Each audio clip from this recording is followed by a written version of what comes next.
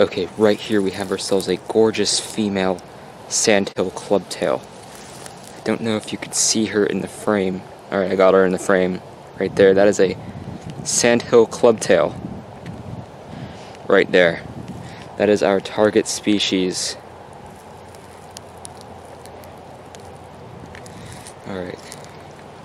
It could be a little flighty. I'm gonna try and catch it though. There you go. Got her. Alright. I got her. There she is, right in the net. So I'm holding her in hand right now. So this is a female, so her club won't be as pronounced. But the reason these are called clubtails is because they do have a little bit of, as you can see, the tail widens a lot more near the tip.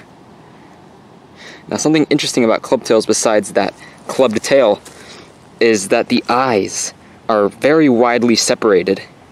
That is unusual for dragonflies. Normally the eyes are touching or almost touching, but in clubtails the eyes are very well separated. Now something really interesting about the Sandhill clubtail is that where I'm at right now is the only spot that these guys have been recorded in all of South Florida.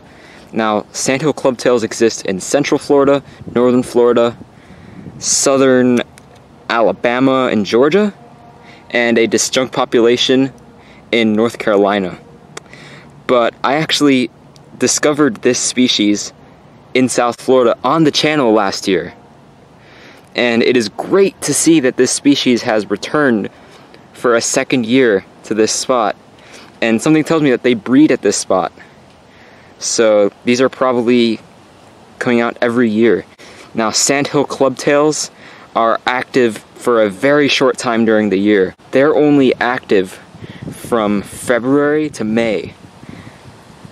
So there's a very short time period that these guys are active, and I'm taking advantage of it right now, and hopefully we could find a bunch more of these guys.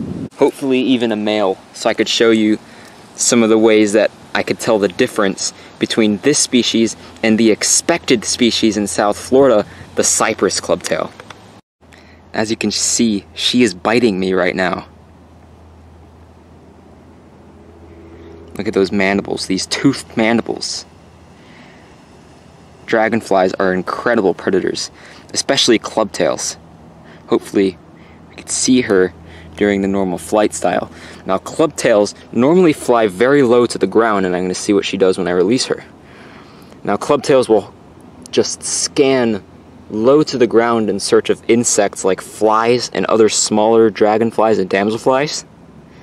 They don't glide up in the air like other dragonflies do, or perch in high spots, which is called hawking. Instead, these will perch on the ground, and they'll only fly short distances low to the ground and search for insects that they'll eat. So watch as I release her. She's going to stay nice and low to the ground and probably land pretty close to me. And look at that. She has landed. I'm going to see if I could film her where she's landed right now. Check that out. I don't know if you can see her. Yep, there she is in the frame. Exactly where she landed, probably only about 20 feet away from me. You can see she stayed nice and low to the ground. And that's where they normally fly. This, what I have right here, is a beautiful male Sandhill clubtail. So, all of the color pattern techniques that you could use to identify Sandhill clubtail are the same on males and females. Look at that dark line across the face right there, and also that straight occiput line, the line in between the eyes. On the expected South Florida species, which I'm hoping to find later, that occiput line would be curved and the face would be not that distinctly with a dark line in the middle. Since this is a male, there's also a structural difference that you could use.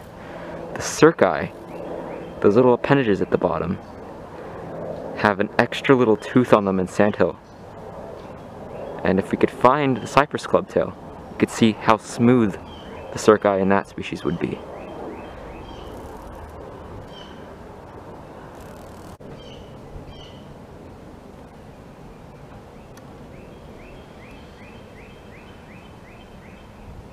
just an absolutely gorgeous species.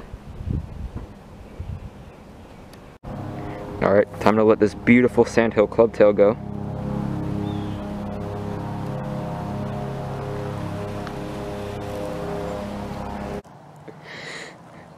Alright, so we are in a different kind of habitat right now. And this right here is the Cypress Clubtail. So besides habitat, which is a little bit of a difference between this and the Sandhill Clubtail, the Cypress Clubtail, thankfully this is a male, so I could show you the cerci difference.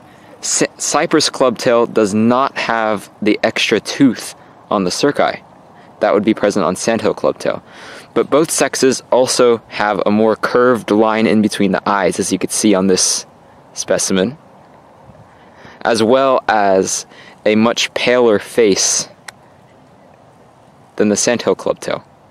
So this is my first time ever catching a Cypress Clubtail, and I'm so happy to finally be holding one of these in hand. Such a beautiful species. Alright children, I'm going to release this absolutely gorgeous Cypress Clubtail back into the surrounding habitat.